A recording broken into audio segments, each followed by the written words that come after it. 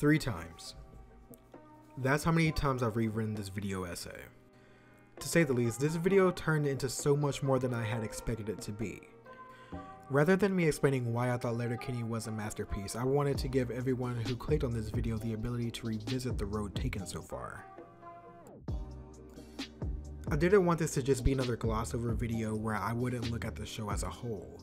I wanted to relive it. I wanted to see how all of the characters had grown through the seasons. So with that, let's begin. Let's start with season 1, episode 1.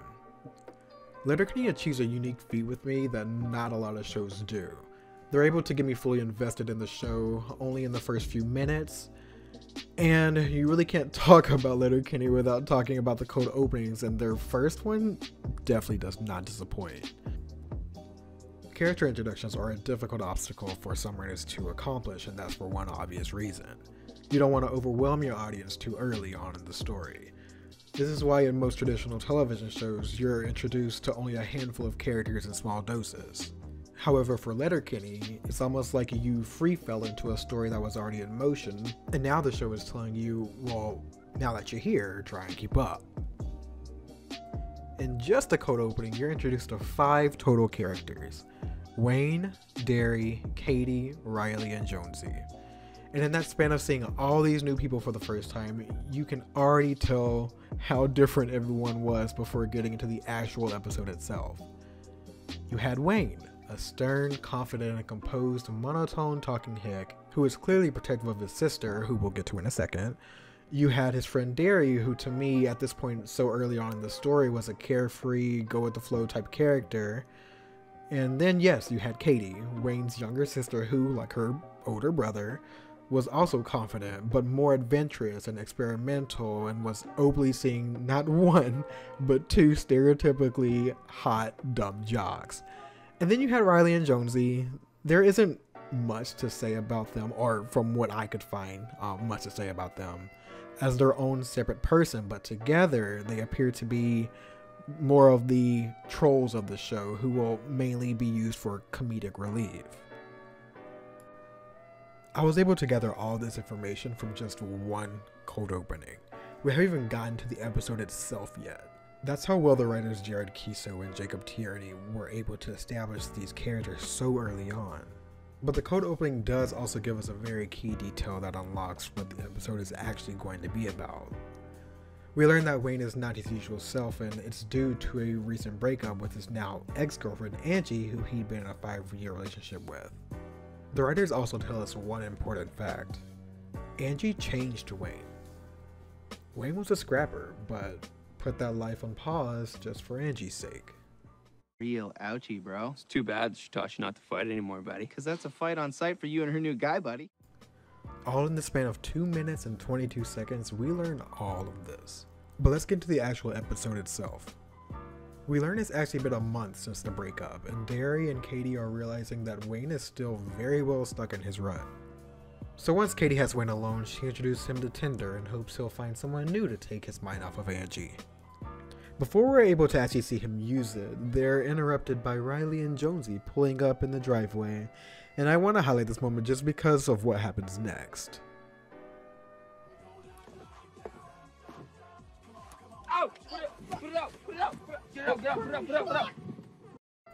We see Wayne smile before he turns away from the camera. Remember this because we will not see this often. This moment makes it even more special considering that the person who made him smile was his sister. In the next scene, we meet another close friend, Dan, aka Squirrely Dan. We see pretty early that he has a sweet spot for Katie and Wayne does not approve. But apart from this, we're also able to see who the storyteller of the group is, and oh my god, are his stories good.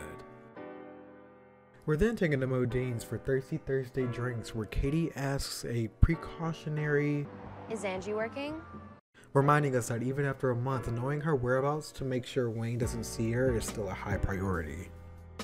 Once the coast is clear, we're finally introduced to personally one of my favorite characters when she's on screen, and that's our favorite hypersexual Gale.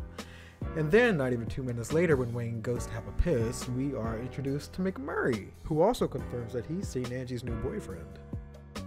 This was the point when I realized that this show was going to have a lot of characters involved. We also meet a secondary character, Alexander, who plays a role in why Wayne snaps back to his old self, but we'll get to that in a second. Once Wayne gets back from the bathroom, Gil tries to make her move to be Wayne's rebound, and Daryl invites him to youth group. Surprisingly, he says yes to Daryl, and oh boy, more character introductions incoming. At the same time that Wayne makes it to the youth group with Derry, we're introduced to the Skids, the emo druggies of Letterkenny, for a couple of seconds before transitioning back to Wayne. We see that he's super uncomfortable with this whole youth group thing going on, and that's when we see our next recurring character, Glenn. At this point of the episode, he's introducing us to his beautiful beard, Virginia, who he totally loves so much and so for real. Has anyone seen, where is my beautiful girlfriend, Virginia? Jenny, where are you? Oh, Jenny. Jenny. I still remember, like it was yesterday, the day that the Lord gave you to me. And he said, this is your blank canvas. It is pale. It is colorless. It is almost cardboard-like. I want you to give it life, to give it color. And I said to the Lord, I will give it everything, except for one thing. Vaginal intercourse! And I think at this point, we're all thinking what Wayne's thinking. What the actual fuck is this place? Wayne later goes out for a smoke, and during that time, we're formally introduced to the Skids. The main three who we get to know, since they're the only ones that actually have lines, are Stuart, Glenn, and Devin. Alright, so I will be honest. At this point in the show, the Skids were a little bit too much for me. But I did have to remind myself that Letterkenny was only 13 minutes old, and they had to paint a clear picture on what the Skids were all about. But yes, these characters were more annoying than they were funny. Like, I guess like how actual meth heads are. So looking back now, I see why they were portrayed this way. But during that time, oh my god. Anyway, as Wayne finishes his smoke and leads the Skids outside to rejoin the youth group, Wayne notices something. And that's that basically all the guys there besides him and Derry were all gay and casually surfing Grindr. As everything begins to settle down, all the characters that we met so far are all at Modine's for the final scene. And I'm glad that they actually did this. It's a good way to confirm to us, the audience, that all the characters we were introduced to weren't just throwaways that we can forget. Up to this point, Wayne has been good. He's been composed and patient, but he's slowly reaching his breaking point. The Skids are making fun of Wayne after they caught him earlier Googling what Grindr was after Margaret told him that Tinder originated from it. As they continue to try to publicly humiliate him, Riley and Jonesy overhears what's happening and also joins in. And after probably thinking that things couldn't get any worse, Angie's new boyfriend walks in. All the built up stress causes Wayne to go out for another smoke, and conveniently enough, Katie's parked outside, having a drink and also a smoke in her truck, and this is where my favorite part of the episode happens. Wayne, you remember when you were 19, those worm pickers kept coming in the night and trampling on our beans? What'd you do? Dug 6-foot holes, put a skunk in each one, and waited for him to fall in. Remember when the Skids egged Daryl on his bike? What'd you do? Put stink bombs in a Nerf gun and fired it at him on prom night. Remember when you came in from Chorin and found those messages on my computer from a guy calling me a slut? I wanted a piece of that guy for a long time. You drove over to his house and broke his nose on his front lawn. You know, I miss that, Wayne. I think a lot of people do. It's for the better. We get a small taste of who Wayne used to be, and Katie finally tells him, I miss that Wayne. Then the final gears of the episode start to spin. A drunk Alexander, the guy who was in the bathroom with Wayne and McMurray earlier in the episode, goes outside to take a piss. Troy, Angie's new boyfriend, also decides to come outside and sees that Alexander is peeing on a pile of trash, so he takes out his phone and begins to record. Troy then approaches him from behind and Sparta kicks him on top of the trash and laughs. This was Wayne's final straw. His limit of patience has been reached, and the old Wayne slowly begins to resurface. Wayne confronts Troy, but in doing so, it only pushes him further towards the edge. Troy brings up how easily he was able to take Angie from him, but then he takes it too far once he brings up possibly doing the same to Katie this time, and just like that... The elevator opens for no one, and plans are making me. We get our first Letterkenny scrap. Come this far. And plans are making me. Everyone looks like everyone. Just like snowflakes were already missed. Just too busy to accept it. And we already missed. And we already missed. The final scene of the episode is a short one, but it speaks for itself. As Riley and Jonesy drop off Katie, we see that they refrain from saying anything that would set Wayne off. So instead, Jonesy just waves. And as they start the car and back out of the driveway, we are given a good farewell sight. Good to have you back, big brother.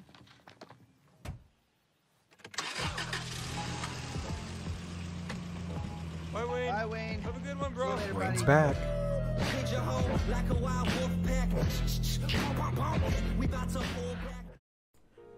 Without wasting any time, let's jump into the next episode. Daryl's super soft birthday party.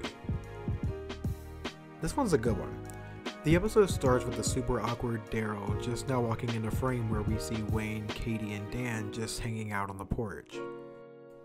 As he stands there reluctantly, head down, not sure how to approach whatever matter he's about to talk about, Katie tells us a little fun fact about 9th grade Derry.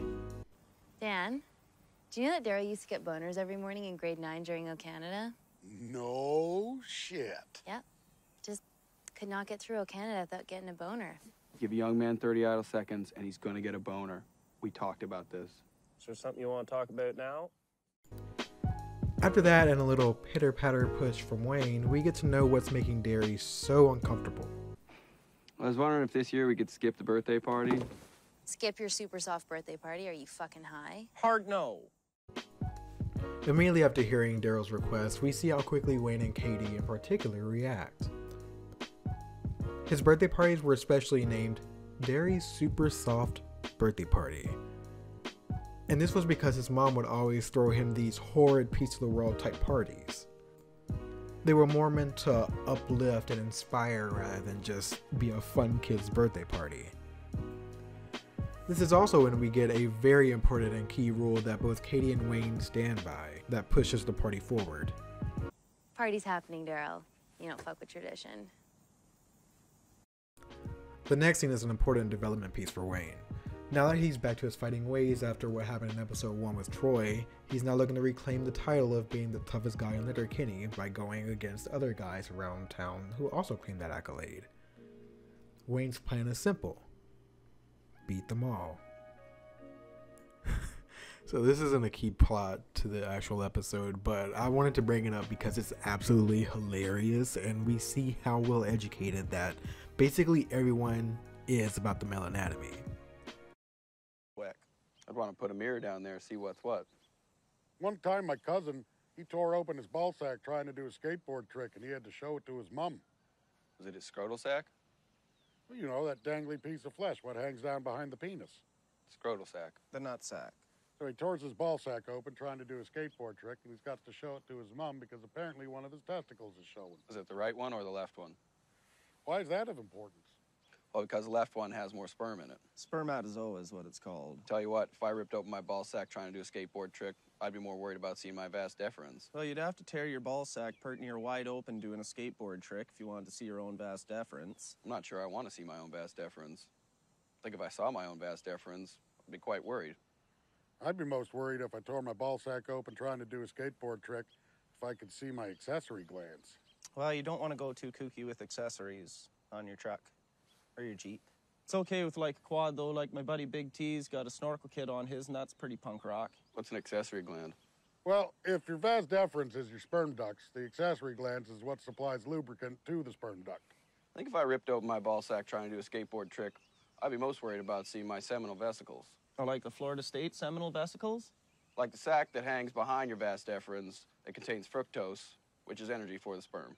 Yeah, it's like when you go in the city there and they got them charge stations for the people what drive the electric cars.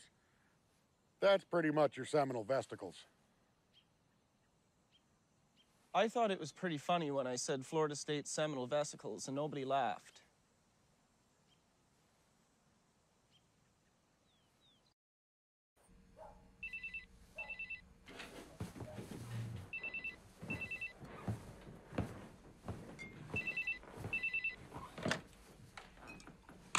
Hello.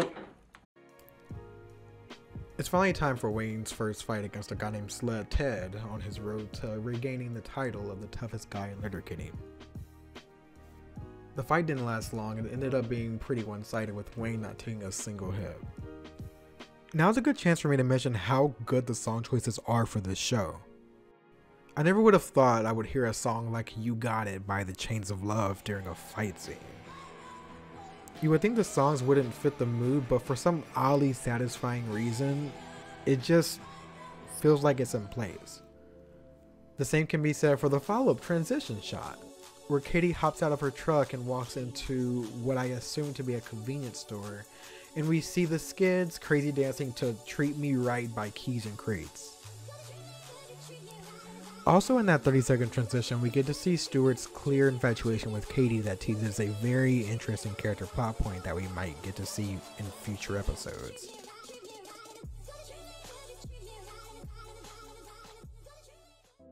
So as we wait for Wayne's next opponent, the preparation for Daryl's super soft birthday party continues. Katie mentions to Wayne that their neighbor wouldn't be giving them a horse this time because last year it came back smelling like alcohol. As a substitute, he offers his donkey, but Wayne swiftly declines, and we hear the reminder that was said earlier in the episode. Said that he's gonna give us a donkey? Nope. Might be funny. Gotta be a horse, you don't fuck with tradition.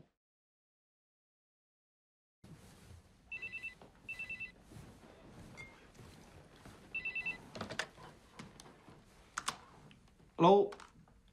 Okay. End of the laneway. Don't come up the property. Good.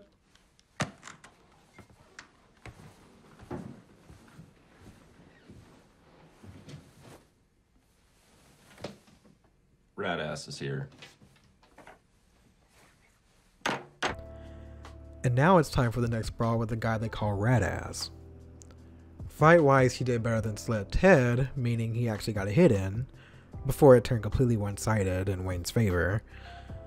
Once Radass is down for the count, we also get to see that legendary back acne that Derry mentioned earlier in the episode.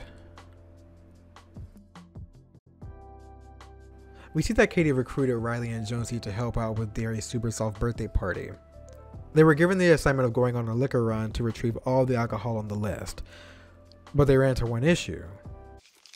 There's ingredients that I don't think you can get in Letterkenny. So go to the city. This was when I got the feeling that this party was more important to Wayne and Katie than I had originally thought. I knew they cared for Daryl, obviously, but the lengths Katie and Wayne were willing to go to make sure the party was perfect showed how much this meant to them personally for some reason. I mean, we're more than halfway through the episode and Derry hasn't even mentioned his birthday once. Honestly, I had completely forgotten that it was his birthday that they were celebrating. So after sending Riley and Jonesy away, Katie gets a text from Stewart about how he saw her in town earlier. This is just another hint of Stewart's clear interest in Katie. So tell me about this guy, Joint Boy. Well, I'm not going to sugarcoat it for you, Wayne. This guy looks like an Australian rugby's player chiseled out of stones. Uh-oh. Got How come I'd never heard of him before? Oh, he just got out of jail. He was arrested for assaults after he beats the shits out of a guy for pushing up on his sister. Think we should call the ginger?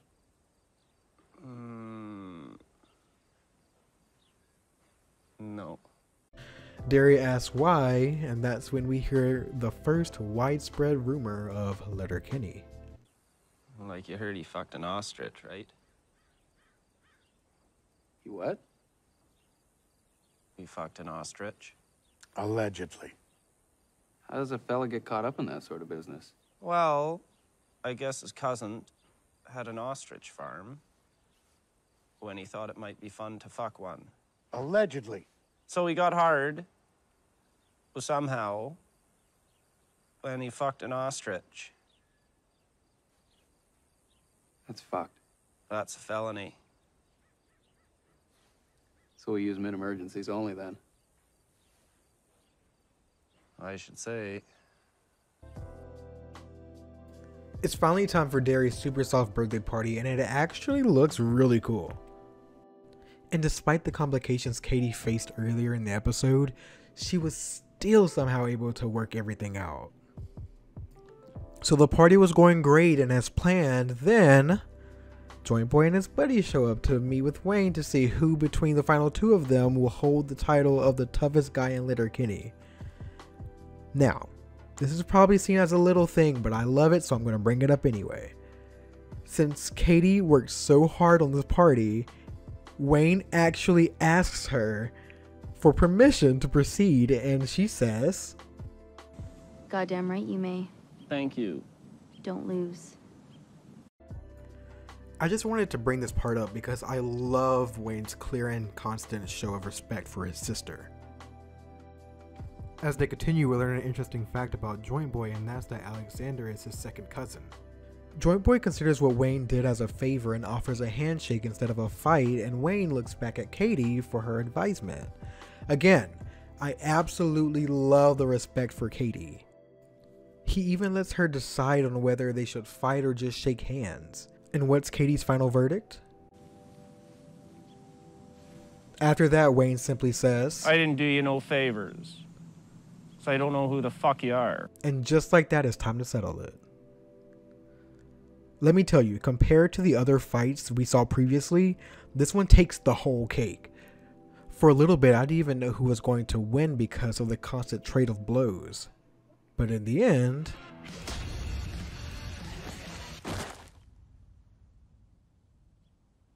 once it's settled, Wayne invites Joint Boy and his crew to the party, and everything's chill again. We pan over to Dan and Derry sitting alone and get some very important information. Listen to this. Oh, it's really more for them, ain't it? What is? All this.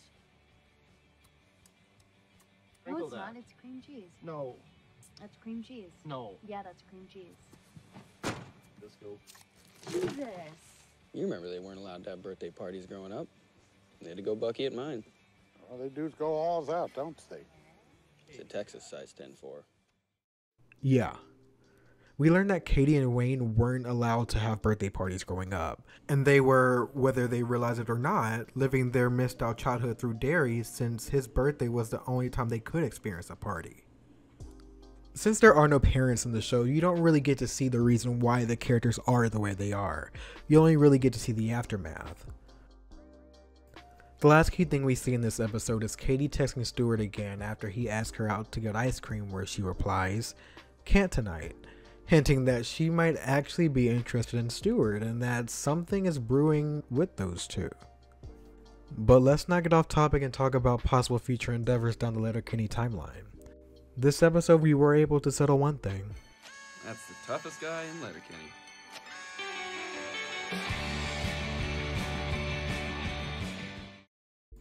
Alright, this one was a weird one. So if you want to know what the whole episode is about, then just listen to this one sentence. It'd be kind of neat if you could, like, catalog your farts.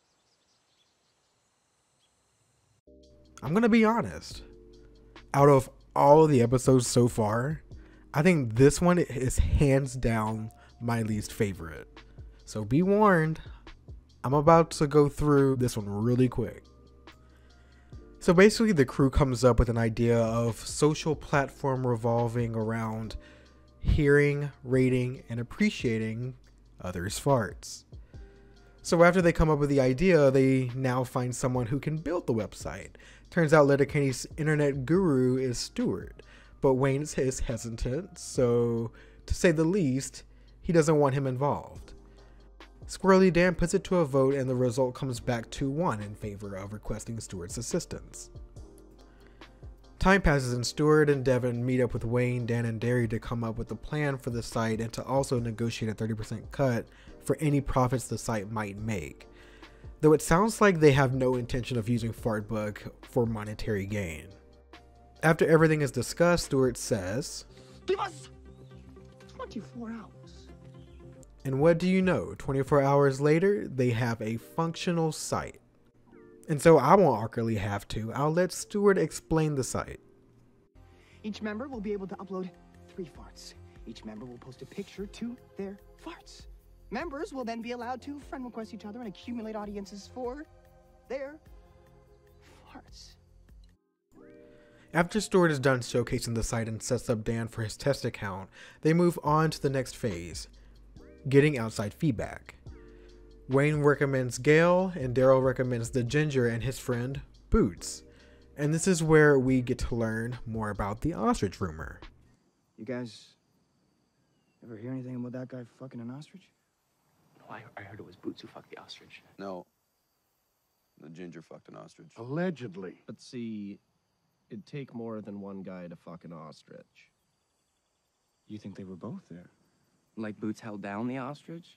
I suppose, if we really wanted to get to the bottom of it, we could find someone who farms ostriches, who might know how they get fucked.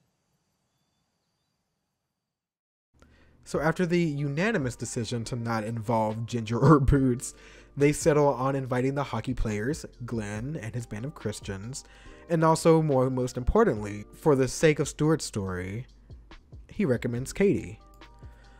All things considered, everything seems to be going well, but Stuart runs into a couple of problems. The first one being Gail and her spam chain posts, and the other being about ours truly, Katie. She's been posting near hourly cat farts rather than her own. Before everyone is able to continue the conversation, Riley and Jonesy pull in to confront Katie about how she's been liking all of Stuart's farts on Fartbook and not a single one of theirs. And then to the final problem. Glenn. He hasn't posted anything to his profile but has added everyone except for Wayne. He's also been interacting with everyone's posts despite not contributing personally. So after Stuart warns Glenn that if he doesn't start contributing, he'll suspend his profile, Wayne later expresses his want to put an end to Fartbook because of people's misuse. Stuart and Devin both disagree with Fartbook's closing, and Devin threatens to sue Wayne for everything he's got if they try to close it. And then this happens. I don't know what happened just now.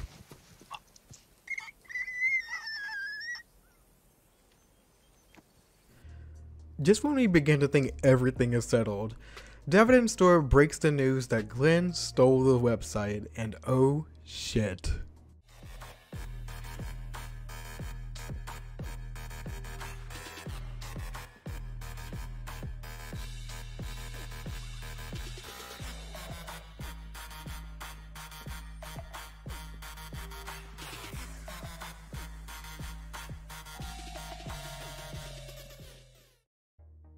We learn that Glenn created his own rivaling site called Christian Fart Mingle.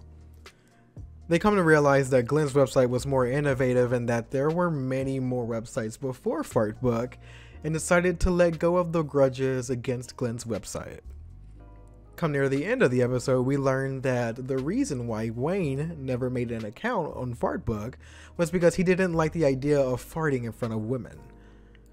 For the ending scene of the episode, we see Stuart staring at Katie's Fartbook profile and him replaying her last post over and over, showing us that he misses her already. Cold opening, short and simple. Danny and Derry are looking to get laid. But moving on into the opening scene of the episode, we see how good Jonesy and Riley are at chirping and how much they actually get into their opponent's head. After they're done chirping, they look back in the crowd and they get a little bothered by the fact that Katie stopped coming to their games. I think this is the first actual look at Katie's attempt of distancing herself from Riley and Jonesy. And at this realization, we move from those two to see what Katie's actually doing. She's with Wayne, Daryl, and Dan discussing Buck Hunter season, referring to all the new college students that will be around at Modine's. When Katie asks if they plan on actually wearing belts, Dan asks why they don't in the first place. We finally get the answer that even I was wondering all the way back when watching episode 1. Because you buy pants that fucking fit. Why would I buy a piece of leather that costs $25 when I have a perfectly good skate lace at home? $25, no. Fucking 25? You're lucky to have a $25 belt. Fuck. You been to Winners lately? You're talking about $35, $45. So after the build explanation, we go back to Riley and Jonesy, where we hear that they're on a 10-loss streak. When Katie meets the two outside, they ask why she doesn't come to their games anymore, and we get our answer. Because you're dog shit? We're not dog shit. I mean, the boys are dog shit, but I mean, we're pretty good. Is that why they always play and you guys never do? She might be onto something there, bro. I'm not seeing a whole lot of special teams time, buddy. We killed a penalty all year. I mean, we want to score goals, but we just end up killing them, boys. Katie agrees to come watch them play if they are actually put into the game, and this was the motivation they needed to talk to the coach about putting them in. So this is where I finally got interested in Riley and Jonesy as characters. They now had a clear goal to shoot for. This was their chance to actually transform themselves into actual athletes rather than bench warmers. So they speak to their coach and he tells them to get into shape and study their past games. Now that Riley and Jonesy are properly motivated, it's now time to follow the nightlife of Letterkenny, especially with all the new college faces in town. So finally at a packed Modine's, Wayne, Daryl, and Dan are sitting at the bar top talking with Gail, and we finally hear another development of the ostrich rumor. Guys, ever hear anything about that guy fucking an ostrich? No, the ginger fucked an ostrich. God, I love this continuous side plot. Allegedly. It would take more than one guy to fuck an ostrich. We've heard that it was a sick ostrich. Well, it would take 2 guys to fuck an ostrich. 3 even. Again, we're hearing it was a sick ostrich. Still, it's a 3-man job to fuck one. This is a nice way to show how small Letterkenny actually is, and how fast rumors can travel.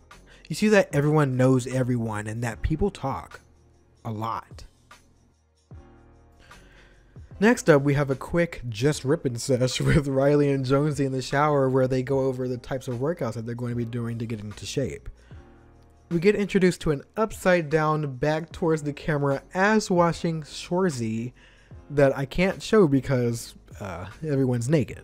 Night 2 opens up with Wayne being a McMurray at a deer hunting arcade game, and just like the last time we saw McMurray, he brings up Angie and her boyfriend who upgraded his car and goes into deep detail on what he actually wore. Honestly, when I first watched this scene, I thought this was going to be the writer setting up Wayne versus Troy Part 2, but surprisingly that didn't happen. Later on, Dan finds a girl that he likes, and Wayne assures him, like he did with Daria earlier, that the girl likes him back and encourages him to go talk to her. At this point halfway through the episode, it should be clear that Wayne is perfectly fine helping others find their matches, but when it comes to finding what he wants, he doesn't try. The next day rolls around and Katie visits Riley and Jonesy. She sees them failing to stick to their new diet, but also that they're trying, so she stays with them to watch them do their cardio session. After the workout is over, they ask her the question again. So, we got in shape and studied the tape. You gonna come watch us play with intensity tomorrow? Yeah, I could do that. Wheel snipe Sally, boys. Fucking dangles, boys. Ninja dust.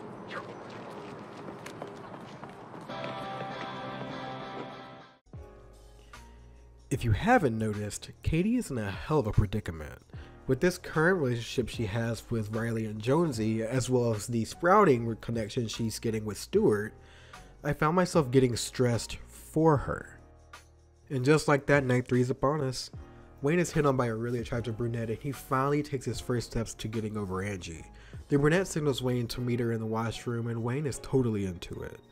He seems to finally be over Angie and ready to move forward.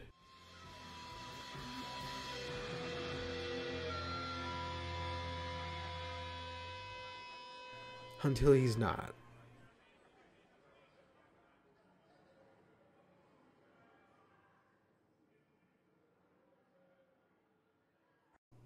And just like that, Wayne is back where he started. A fucking rocket, boys! Holy fuck, boys. Whose billet sister's a fucking rocket? Katie kept her word and attended Riley and Jonesy's hockey game. One problem though. They don't like the way the other guys talk and gawk at her when she's around. Katie meets back up with her brother, Squirrely Dan and Derry when Riley and Jonesy show up. They tell her that they no longer want her to come to their games because it was too distracting for their teammates, and she turns it around on them. I heard you say that I'm a distraction. Okay.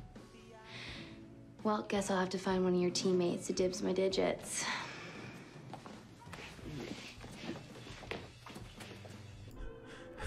The episode ends with Gil attempting to hook up with Wayne once again due to his inability to hook up with the brunette from last night, and he declines. Before we go to the next episode, can we all agree that Gil has the best one-liner so far? Where's that rag? There it is. Wake up, big shoots and really big shoots. More hands make less work. Call me Cake, because I'll go straight to your ass, cowboy. So before I start, I absolutely have to mention how much I love how Wayne is just casually putting his dog in a headlock while he has him sitting on his lap like a child. But anyway, as we saw in the cold opening, Derry got bit by a possum, and in the first scene we're seeing the aftermath. As Wayne nonchalantly throws out jokes, Katie notices that Derry is acting strange, then sees the bite on his hand. After Wayne tells her that Derry was bit by a possum, she tells him that she thinks he has rabies. As soon as she says that, Derry throws up and passes out at the kitchen table, where Katie tells Wayne one of them needs to take him to the health clinic. They try and quickly decide who it's going to be, but Wayne is unable to due to him having to pick up ice for a jamboree that's being put together. So before Katie leaves with Daryl, we get a little insight of what this jamboree means to Wayne. Turns out that it used to be his and Angie's thing before the breakup. This time around, Wayne plans on using it as a way to find a new girl.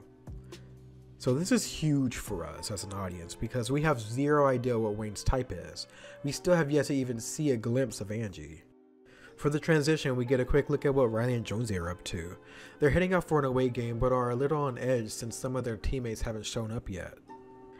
Back to the main story, while Katie is with Derry, we follow Wayne, who is now at a gas station getting ice for the jamboree. This is where we meet the lovely Bonnie, who's the cashier that checks out Wayne, in both senses of the word. During their encounter, she makes it abundantly clear that she and many other girls have been interested in dating Wayne for a long time, but had to wait their turn due to his romantic involvement and commitment to Angie. As the conversation ends, Bonnie tells Wayne that the price scanner appears to be broken and lets them take the ice free of charge. We then move on to see what Katie and Daryl are up to. They make it to the clinic and sit on the steps, however they're not alone. Our good friend Stuart is there too. We see that he's now coming down from all the drugs he's been taking, and Katie tells him that what he's doing is no longer charming, and he needs to turn his life around. All he really took away from it was that Katie thought he was charming. We also learned that he used to make music that Katie used to actually like enough to steal when she was sneaking to his parties. Before anything else can be said, the nurse arrives and Katie stands up with Derry to head inside. But before she makes it inside, she does confirm one thing. And yeah, you did used to charm me.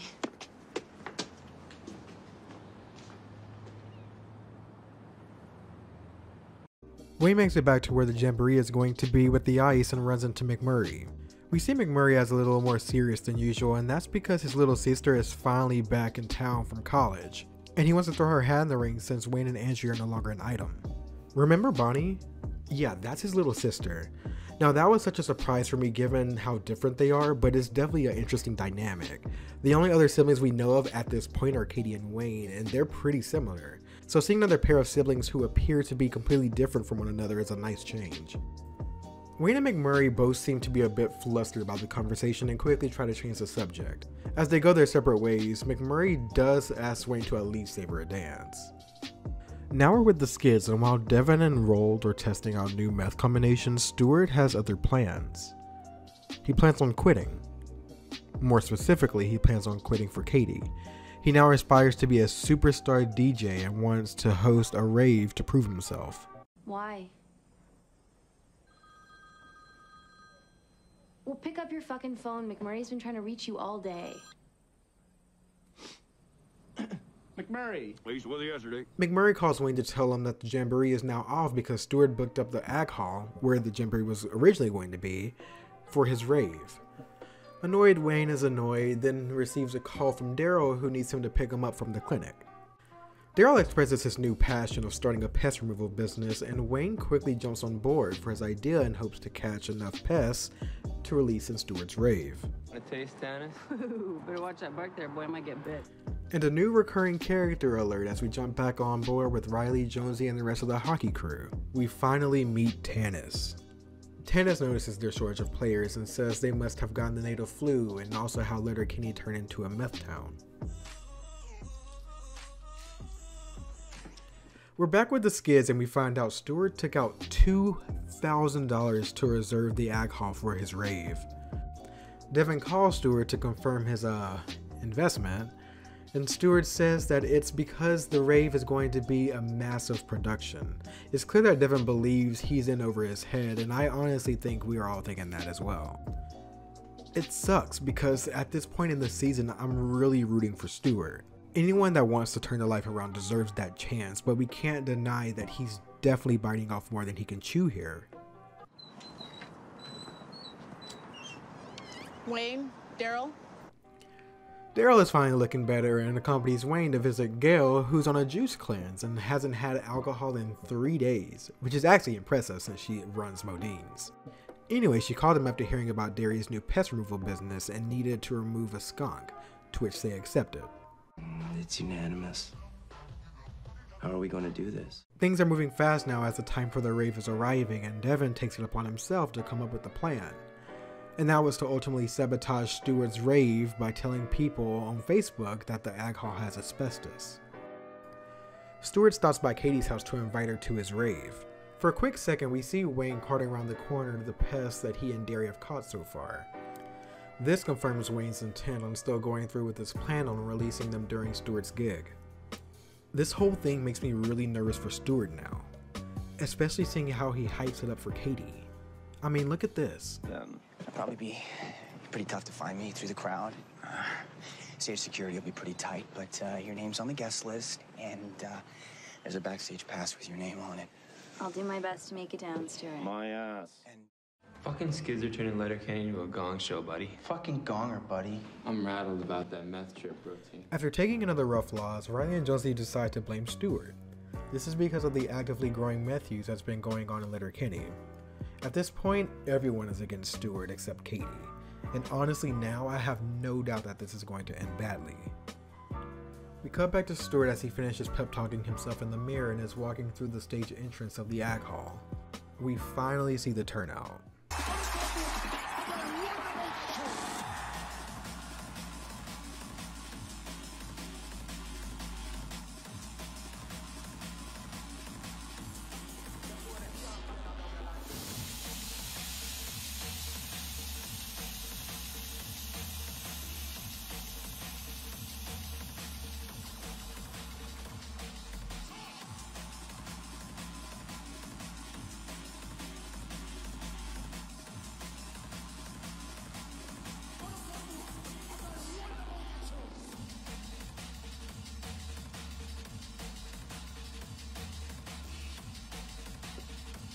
Save me a dance, Wayne.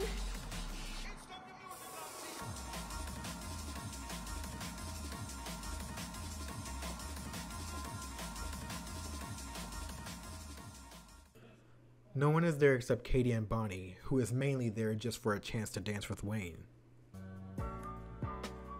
This made me feel terrible. Have you ever gotten that urge to pause something, whether it be a TV show, a movie, or a random video, because it's just so awkward or humiliating to sit through that you actually have to give your brain a break and process what happened? That's exactly what I had to do here. But back to the scene, we see Wayne leave the ag hall with his cart full of wild animals after deciding he no longer needs them. At this same time, we see a depressed Stewart walking off stage and Katie leaving as well. Riley, Jonesy, and the hockey team are now outside the parking lot of the ag hall asking Wayne and Derry where Stewart is, and Wayne simply tells them that the rave is cancelled. Before things go too far, the hockey coach catches the team out 10 minutes before curfew and tells them to all go home. And now we're left alone with Daryl and Wayne, just in time for him to receive a call from McMurray to remind him that Bonnie is waiting for a dance and some other, stuff. Stuart arrives back to the skids after his dream is crushed, and now he has a new goal in mind. It's off. We are going to make Letterkenny the biggest meth town in the whole country. I love Stuart.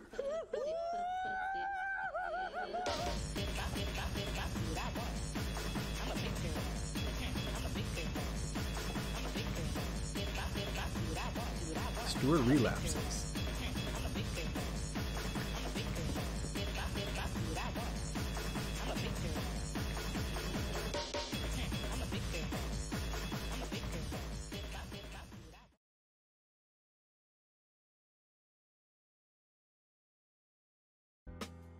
And here we are on episode 6, the final episode of season 1. Let's get into it. Wayne finds out someone's been growing marijuana in his backyard, so he is looking to find a way to get rid of it. Ultimately, he decides to look into selling it after Katie says that she knows a guy that can help. Hello, Dennis. Tannis meets with Stuart to sell him cigarettes, but warns him that they're for personal use only. She also says that they'll have a problem when she finds out that they're turning around and reselling them. Despite her warning, they do it anyway, and the scout she sent out to watch them lets her know. They're fucking us. Katie, Wayne, and Daryl go out to meet the buyer named Wally, who tells them that whoever was growing the marijuana maintained it pretty well and that it would easily sell for $5,000. He goes on to tell them that if they actually pick it for him, he'll buy it off them in cash. Wayne accepts. We also find out that Tannis is his daughter after Daryl finds a picture of her on his wall. He does give them a little warning about her before they leave. Who's this? That's Tannis, my daughter. Should say estranged, I suppose. What's so strange about her? I'll tell you. If you find yourselves in her way, you ought to swiftly get out of it. Give me a minute.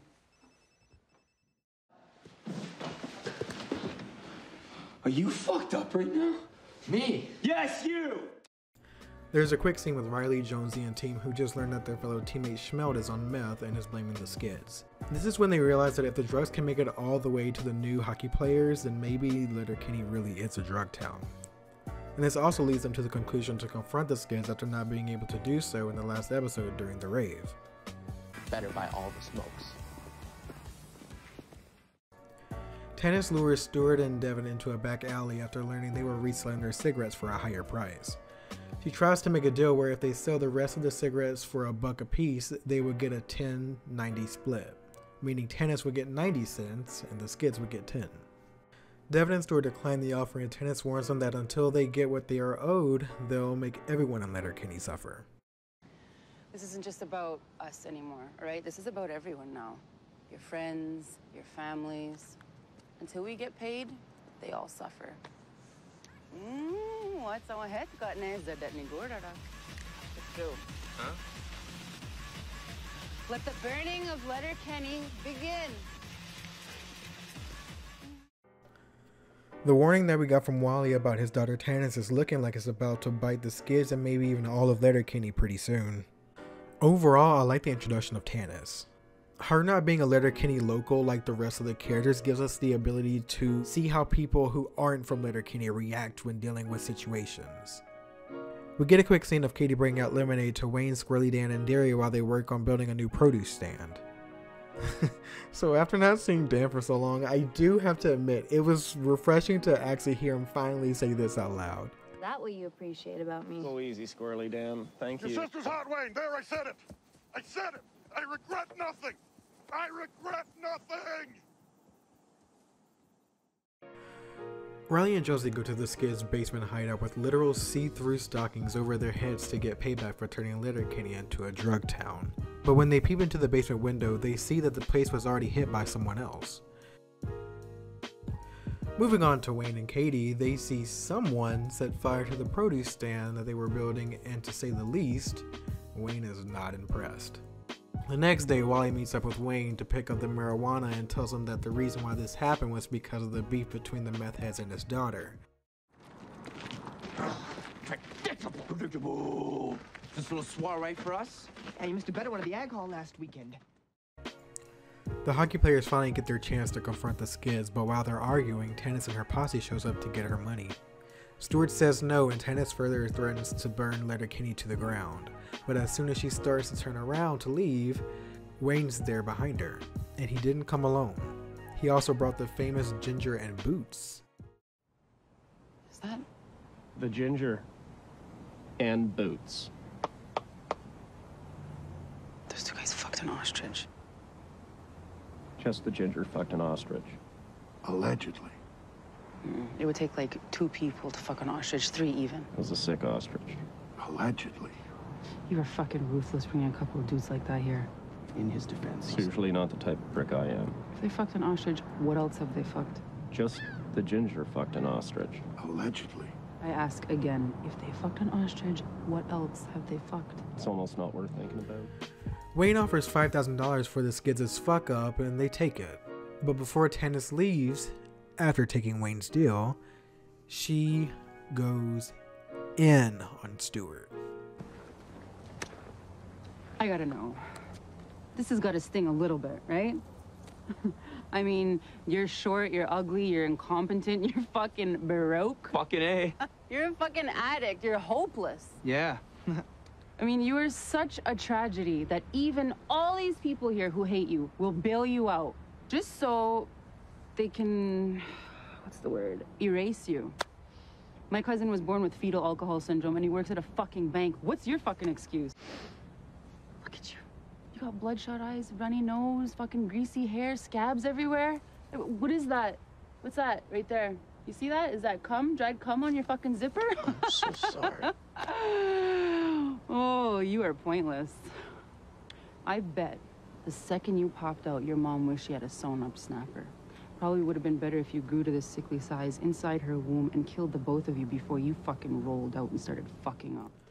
Before Tannis can dig any deeper, Katie comes in to save the day. And then we get our first season finale scrap. And everyone is fighting. During the commotion, the money is dropped and Wayne picks it up, brings it back to Tannis, and safely walks her out of the brawl. So after the fight, everyone minus Tannis' group meets back at Modine's for a quick after-action report where they all seem to be having a good time again. Even Stewart, Riley, and Jonesy. But before we can call it a day, Wayne's got to settle something first. Excited, am I right? Yeah. All right. Who the fuck is the toughest guy in here?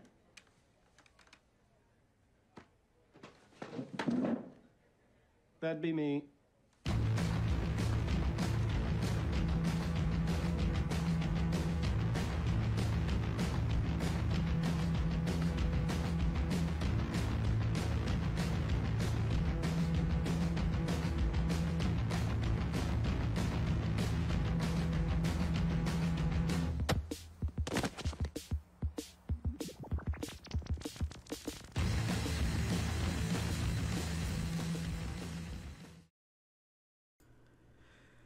And that's it for season 1. As far as first seasons go, Letterkenny really kicked off running. It's rare that I can say that a show actually found its footing in the first season, let alone its first season only being 6 episodes long. I wanted to save this part for last because I really didn't want to take away from what each episode had to offer. Letterkenny is not something you watch for high production value or expansive complex world building. The show and its world are simple and is easy to latch on to, which can easily make it one of, if not the, most relatable shows that you might have seen so far in modern day television. I've always had difficulty latching on to shows. In most cases, if I can't be pulled in by the end of the first episode, I drop it and never think about it again. To state the obvious, since I'm making a video like this to begin with, Letterkenny wasn't like that. It was different. It was refreshing. I love that the show doesn't take itself seriously. It's fun. Before I break on too much of a tangent, for those of you that made it this far, I want to thank you for loving Letterkenny as much as I do. Since this is my first official video, I'm still trying to find my footing. So please let me know if there are any other TV shows or movie series that you'd like to hear about from me. In the meantime, I will be focusing on parts 2 through 8 for this Letterkenny video series. Yeah, each video is going to be dedicated to a different season of Letterkenny. So I don't have an ETA of when the video is going to be out, but I do plan on posting routine updates in a pinned comment below this video for any who are interested.